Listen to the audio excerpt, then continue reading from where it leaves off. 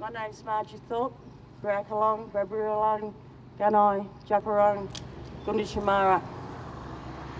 I've come up here to talk with people nationally about where we go forward after the Uluru Statement and to be part of the conversation that carries us forward. And as people know that there are treaty discussions in Victoria, and of course, you know, that's the conversation that we're having there. I've come with a young woman from our country. We come from we live in East Gippsland, Crowatangalan country. Jetta Patton has come up. What we're doing, what she's actually doing during NAIDOC week is organising a treaty walk in Lakes Entrance, which is probably as redneck as you can get. But we're looking at having that treaty conversation to take the conversation and the information to people in our communities. You know, our fellas are just seeing what's going on radio and TV, and they're hearing one version of it. And what we see as our responsibility is to make sure our people are informed. So this treaty walk is an amazing event that's going to happen in our little neck of the woods, so that after that we're going to have a conversations so that people can actually sit down and ask the questions. You know, we have our people who are, you know, they don't go to cities and go to big meetings, and you know, we want to sit down on country and talk about the business with our future generations, our young people. And so that's why we've come. We've actually also been sponsored by the War Mob in Melbourne, so that they enabled us to come here. And part of their philosophy is that they have undertaken to sponsor one of their elders to get to, you know, meetings that are important. So I'm very grateful to them young fellas in war who are backing us and you know, to get here. And so we're carrying the message in Victoria. What we're saying there is that I'm also have a pledge going back to the 2000 Commonwealth Games in Melbourne of the Black GST. And that was about the time when they were putting the GST through Parliament here. The Black GST for us is genocide, sovereignty and treaty. So that's the pledge that us fellas who organised that Commonwealth Games in Melbourne took. So we're continually working on the fact that there's been genocide perpetrated against us ongoing. That we are the sovereign original people of our country. And yes, we're talking about a treaty. We aren't talking about a government-devised treaty. We're talking about an internationally scrutinised sovereign treaty. So if the Victorian state government thinks that we're going to take anything less than that, well, it ain't going to happen. And that's coming out quite clearly through the treaty consultations, which is pretty much been the same old as the constitutional reform conversations, as dodgy as they can get. Misleading information, denigrating people who actually say no to them in their meetings. So, you know, it's the same thing. But we're just saying, and as you can, you know, what we're doing is mobilising on the ground and informing our young people and our fellas down there that this is what they're talking about here. Because if they get through with this constitutional reform now, they're changing their language all the time. But if they get through with this reform, well, it's all over for us. You know, there won't be, you know, we'll be just like every other Australian in this country as far as they're concerned. So forget about your Aboriginal services, because they ain't going to be there. We'll be mainstreamed. We can see that happening now in our Aboriginal organisations, health services, legal services. They're so conformed and constrained by government via their funding agreements, they can't do nothing. They can barely provide the services we set them up for. So we need to sack them, and we need to sack our native title rep bodies too. And that's what we've been talking about in Victoria. sack these fellas. They have ripped us off.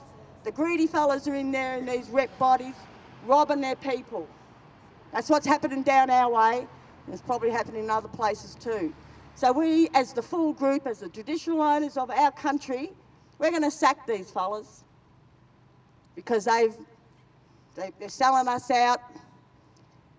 And so what we want to do is develop that form, you know, like we have done previously, is to come together on that national level with peace amongst ourselves. Because that's what we need. We can't be angry and falling apart and carrying on. We've got to fight on here. And if we're not fit enough to do it, we'll go home and get well on your own country and come back here strong and back these fellas who are trying to keep that embassy going that we fought. I was a kid in 1972. Well, I was 17, sitting up on them steps when the embassy was set up.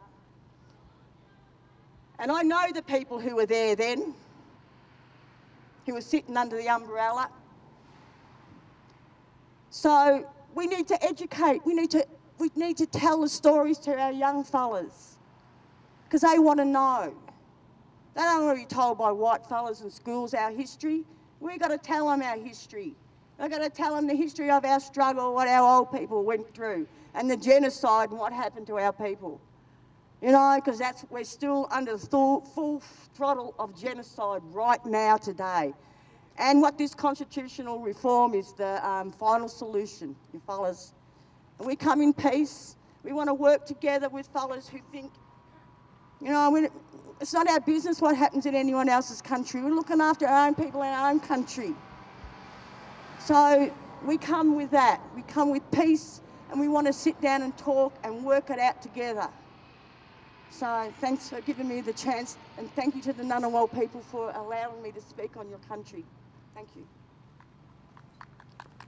We were the majority because no one else pretty much turned up from the rest of Victoria. So we had the majority, and we've got a land justice group who actually were part of the treaty talks that we're supposed to be having in Victoria. So they've done a lot of work previous to that, and they gave us the information. And so I was surprised to get this invitation to go to the meeting, and so I went along, and so our line was sovereignty. We run a sovereignty ticket. We said, well, we're the majority here, so this is what we're talking about. And they said, oh, you can't talk about that here. You got was it 5 themes or something? Every meeting was on the same 5 themes, and we put the 6th theme was the sovereignty theme.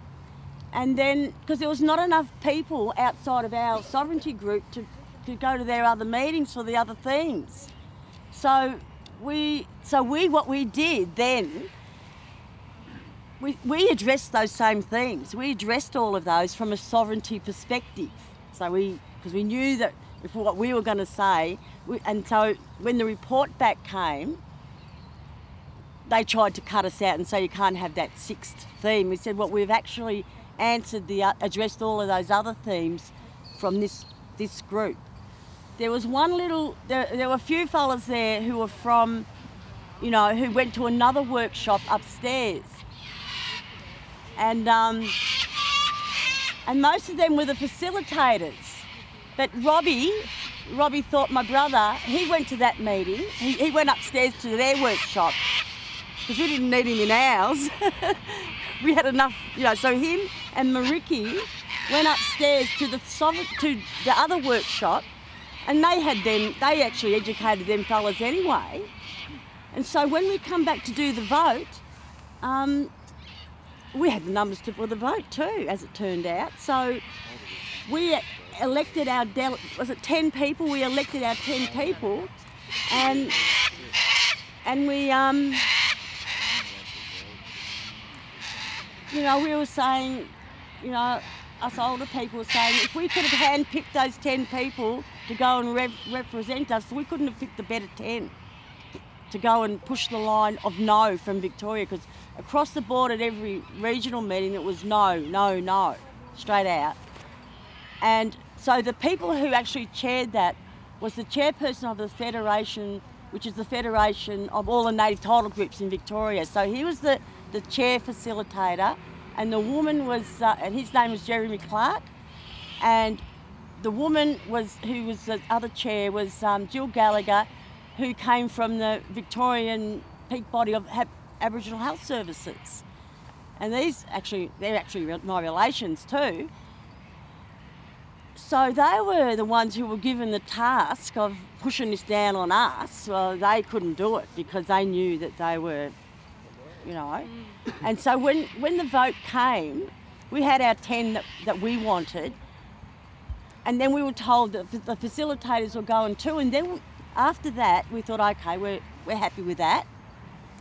And then we hear the next day that they selected another 10. We don't know who selected them, but another 10 of people, and they got selected as well. And they were people who actually, some of those people actually, well, they did, right? They nominated, you know, through that process of nominating themselves and saying why they should go. So they selected 10 out of the ones who didn't get voted. So we thought, oh, we're not happy with that. We can see what's you know, we were worried. And they weren't very happy with the Victorian dialogue or whatever it was called, of course. And, you know, they were just... Then I came up here, Ruth, as you know, for Anzac Day, and that's when someone came up to you or Lydia and said that they were going to get Lydia at that Uluru meeting. And, you know, I actually said that in the group, that we were, you know, louder in the group, because someone was threatening. You know, we needed to know. I didn't want to see my daughter go into a situation where she was being threatened. Look, they're watching you.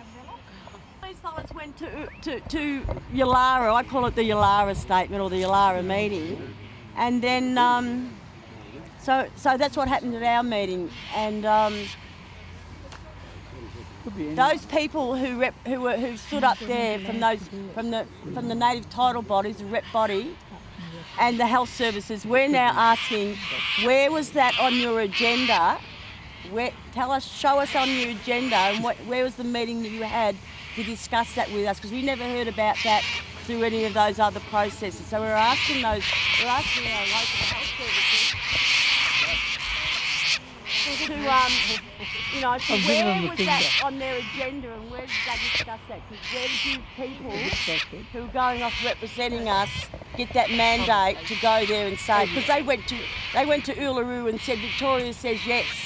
Well, every meeting that we had, and the final meeting in Melbourne was no, no, no. And then these fellas went there, Jeremy Clark and Jill Gallagher went there and said Victoria votes yes.